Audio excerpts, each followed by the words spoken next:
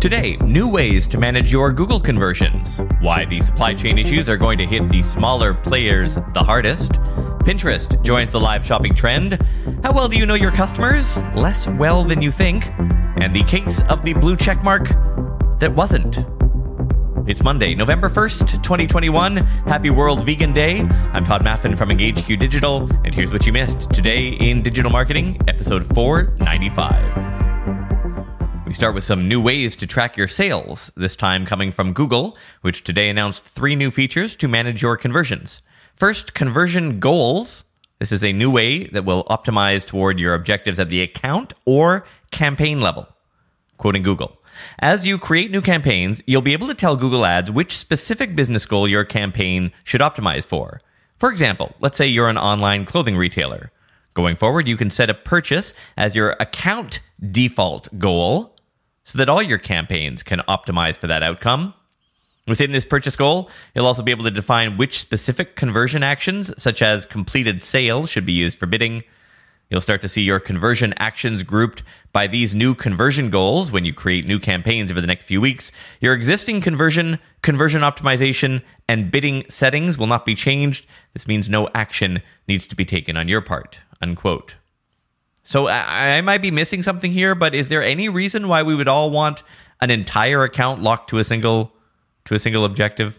I must be missing something. Anyway, second, tag assistant support, a tool that will help you confirm that your conversion tags are working as intended. This will help you diagnose any issues with your conversion actions and alert you if there's an error, such as unverified conversion actions, inactive tags, or no recent conversions. They've also added a little pop-up panel inside Ads Manager called Explanations, which will give you insights into large changes in your Google Ads account performance. There's a link to today's announcement with all the details in today's premium newsletter, which you can get a 14-day free trial for at todayindigital.com/newsletter. A piece today in Retail Dive suggests small businesses may have an advantage with this year's supply chain issue, but they cannot avoid holiday shipping headaches.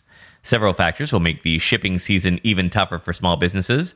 While big businesses bulk up on seasonal workers in order to meet demand, small businesses often do the job themselves or with a shoestring staff.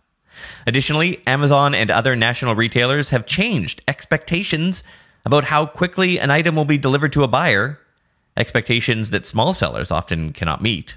Once a product is shipped, it is nearly impossible to control what happens next, or when a customer can really expect their package. During the peak season of 2021, UPS expects demand to exceed capacity by about 5 million pieces per day. To keep up with rising demand, companies like UPS, FedEx, and the U.S. Postal Service have instituted peak shipping surcharges, which will cut into the bottom line for small businesses. The Retail Dive piece is pretty comprehensive, and if these are issues that are keeping you up at night, you can find it at retaildive.com in the post called "It's a Ho-Ho Horrible Shopping Season for Small Businesses Too." How well do you know your customers? According to a new survey, you may not know your customers as well as you think you do. In order to better understand the direct-to-consumer customer perspective and the retailer's view of that perspective, ScaleFast and Retail Dive surveyed 203 retailers and 284 shoppers. Here is what the survey found, quoting Retail Dive. Retailers believe their websites are easier to buy from than brand websites and have a 15% point advantage in their product assortment. Customers, however, say brand websites are superior in providing a deeper assortment of products. Both retailers and customers are bullish on emerging experiences and specialty stores.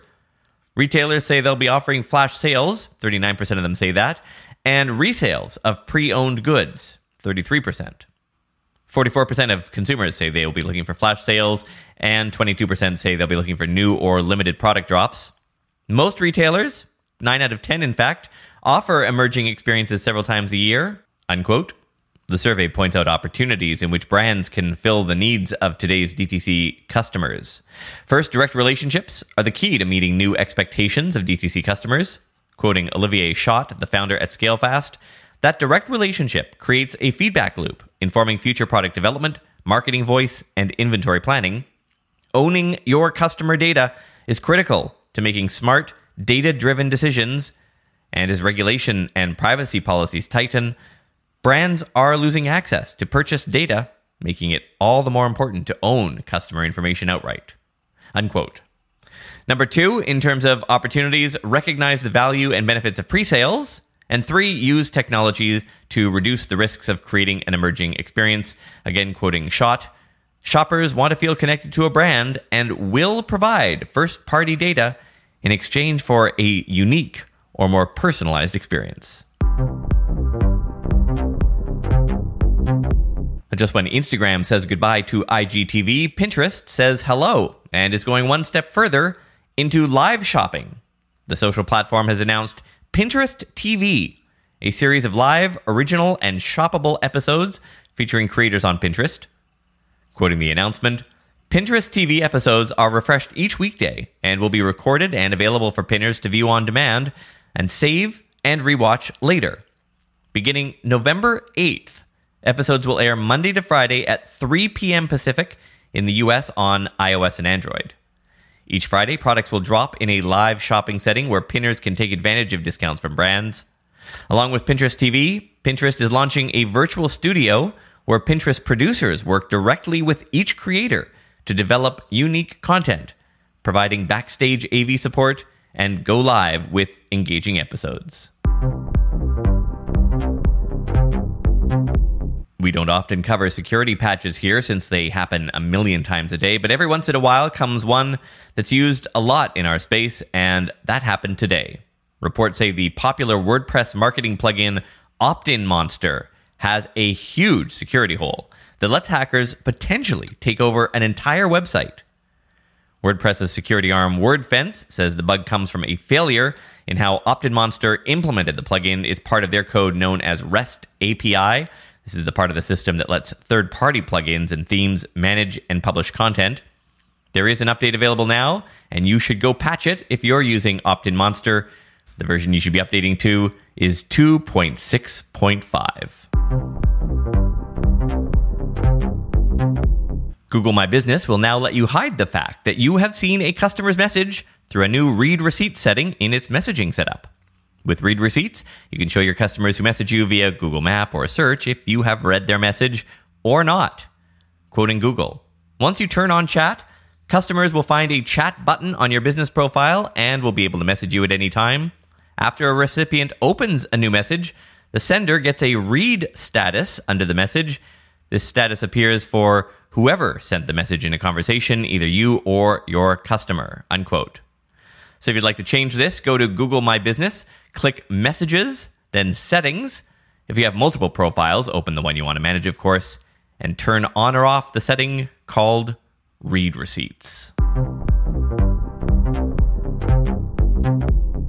Just when you think Facebook couldn't screw things up, actually, no, you don't use the music. Use the goofy music. Here we go. That's better. Just when you think Facebook couldn't screw things up more, comes word that moderators for the social platform have verified a page for entrepreneur Elon Musk. Except it wasn't Elon Musk at all. It was a fan page that basically repurposes his tweets. I guess that was enough for Facebook to slap the blue checkmark on the page, signaling that this totally is the real Elon, guys. It's not like the page is being shady or anything. It speaks about Musk in the third person. Hell, it even reads, "This is a fan page" in the main About section. Also, there are only 10 posts on the entire page, the earliest one not even 2 weeks old. Also, except for reposts of a handful of tweets, the only other posts on the page was a photo of him and a notification that the page updated its profile picture. Also, this page used to be named Casito Gavin, apparently for soccer player Gavin Casito. Also, the URL for the page cuts off the end of the word official. It's facebook.com/Elon Musk Office, which, as the Verge noted today, doesn't seem very official. Oh, also, the page is managed by people in Egypt. How do I know? The platform itself discloses this about every page in the page transparency section, which I assume Facebook itself has access to. At the time of this episode's production, the page was still up, still verified. Though since the Verge article story this afternoon, it started posting that you send me $1,000 in Bitcoin and I'll send you $2,000 back scam that took over Twitter briefly. Facebook's verification rules say to be verified, you must share government ID, like a driver's license or passport or articles of incorporation. Unless, you don't. 70 kids, that's how many we had at our door. I know this year because I counted. Last year, we completely underbought in terms of candy. I was not going to make the same mistake this year. We overbought. We now have candy for months, my wife and I. But I time logged it too, so I know how many kids in which hour and roughly the age, at what point. I wanted to know, at what point do the kids start getting older? It's around 7:30 in our neighborhood. Everything was done by about 8:15 or so. It's nice having data, isn't it? Yes, I live streamed it on my TikTok account for a couple of hours. I'd set up this big game show thing where lights flash and I had a spinny wheel and they could win more candy or a prize. There were actually some really good prizes if they land on that 1 out of the 14 slots. That was the big prize. And then as I started getting crankier as the night went on, I took one of the spinny slots off and turned it into you give me candy if you land on this. I didn't make the little kids do it, but 2 of the older kids did, and I enjoyed 2 bags of popcorn as a result of that. All right, that's it for today. Talk to you tomorrow. He spun me round like a lucky charm, and we twirled around and around. The night the zombies came to town, and they came by the light of the moon, did the twist and sung this tune, and they danced around and around. Right now, 1 in 7 people around the world needs a pair of glasses but can't get them. That's why OneSight exists, to help people everywhere get the glasses they need to learn more, earn more, and see a clearer future. How can you support OneSight's mission in communities around the world? All it takes is a simple donation to improve someone's life by giving them clear vision. Donate today at onesight.org. That's ONESIGHT.org. To inspire tomorrow's brightest minds, educators need today's best tools. Introducing Verizon Innovative Learning HQ, the next-gen online portal that helps educators inspire curiosity. Through free access to immersive educational experiences and standards-based lessons and training, educators can integrate the latest technology into the classroom and bring out the best in their students. It's all part of our commitment to help close the digital divide and leave no educator behind. Register today at verizon.com/learning.